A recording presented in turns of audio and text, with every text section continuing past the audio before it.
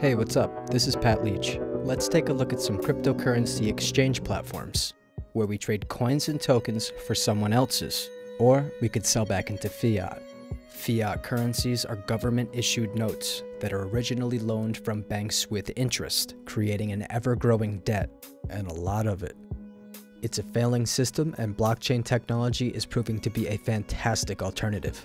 There's a few types of exchanges, so the platform you choose will depend entirely on your motive. For example, some centralized exchanges like Coinbase, CoinSpot, and Bitfinex offer the option to link a bank account and debit card through a verification process that allows us to purchase cryptos with fiat.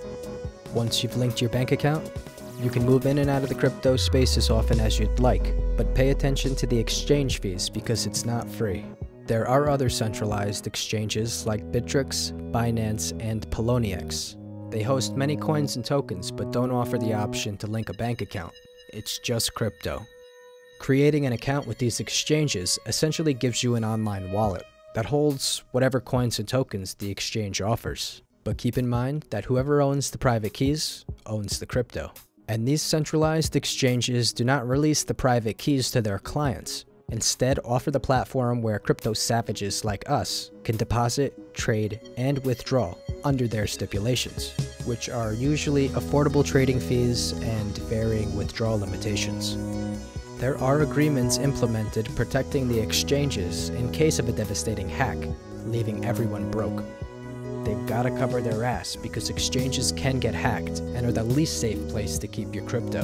They are called exchanges for a reason. After you exchange your coins and tokens for new holdings, send them to your hardware wallet immediately.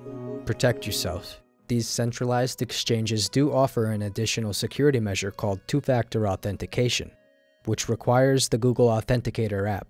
It's a free download from either the Apple app or Google Play Store that allows you to scan a QR code within the security settings of the particular exchange to generate its specific 6-digit code that resets every 30 seconds. If you choose to enable this feature, you will be required to enter the 6-digit code after logging in with your email and password. Use this, because more security is always better. And then there are decentralized exchanges like BitShares and EtherDelta that are simply open source software programs designed to enable cryptocurrency trading without governance. Absolutely no fiat currencies involved here. These scripts have been launched and exist for us to participate in or not. The private keys are generated for the account's creator and there is no need for verification, as everyone is treated like an Android. No ID required, send and receive as much as you want. But hey, the easiest way to lose money in this game is to straight up give it away.